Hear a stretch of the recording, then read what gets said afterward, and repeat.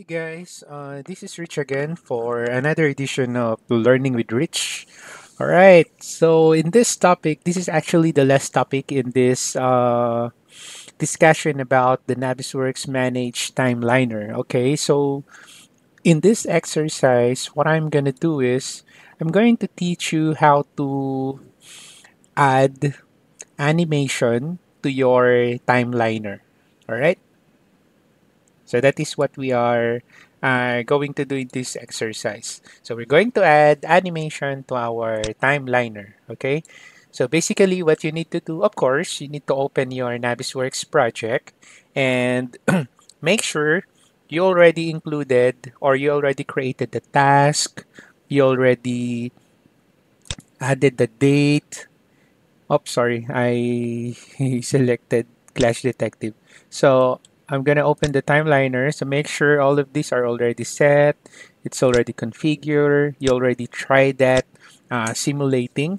So what we are going to do for this exercise is, like what I've said, I'm going to create an animation, and then after that, I'm going to incorporate that animation in my timeliner simulation.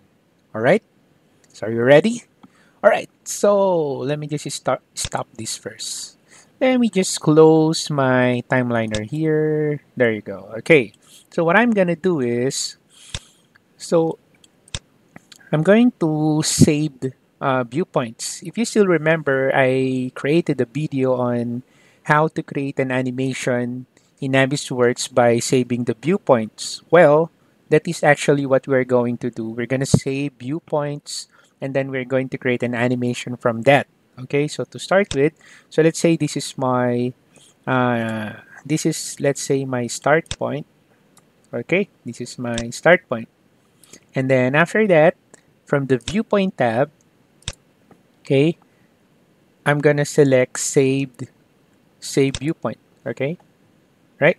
You can call this, let's say this is my first scene. So I'm just going to type one.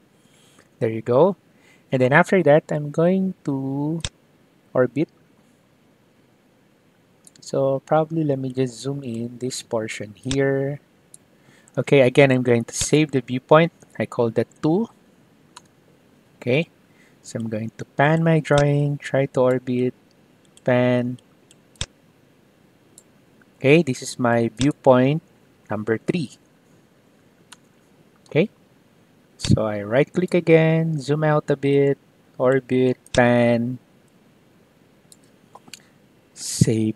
Oops. All right, so save viewpoint. That's my fourth viewpoint. I'm gonna pan. All right, so you can zoom in also to see it closely. Tilt a bit. Okay, and then I'm going to save this viewpoint. That's my fifth one. Okay, I'll try to orbit, pan, zoom out. Okay, then that's my sixth. I orbit again. All right, save viewpoint. This is my seventh. You can zoom in. You want to look closely. All right, then save again. This is my eighth. Zoom out, orbit.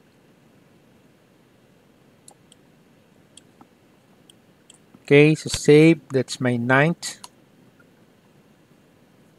Okay, then for my 10th,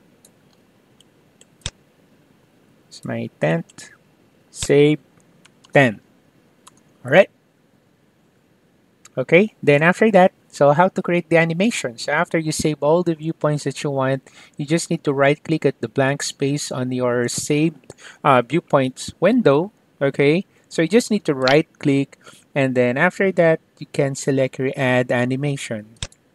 Okay, so let's say I'm gonna put here for timeliner. Then enter. There you go. And then after that, what you can now do is you need to place all of these viewpoints under the timeliner. So what I'm gonna do is I'll select timeliner number 1, hold the shift to select all the to select all the viewpoints, and then you just need to drag it under the timeliner. There you go. So it's now under the timeliner, or is it? Yeah, so that's one. So it's now under the timeliner. So if you're going to go to the viewpoint for the timeliner, you can actually play that. Let's check out how it looks like. So this is how it looks like. So this is the one that we are going to incorporate to our timeliner later on. So let us just take a look how it looks like. So this is how it looks like. All right. Okay. See? Okay. Of course, you can also pause. You can also stop. Okay. All right. So after after we create our animation, so let us now go back to our home tab, and then I'm gonna select the timeliner. There you go.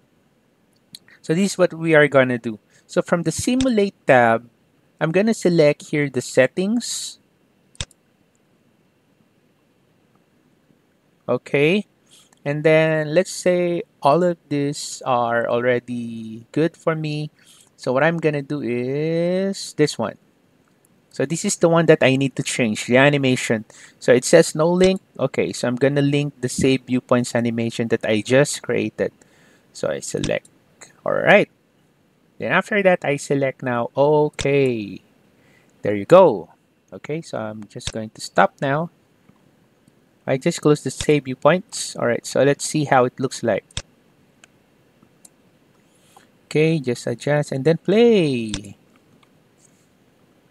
All right, so now you can see your animation in conjunction with your uh, timeliner sequencing. See?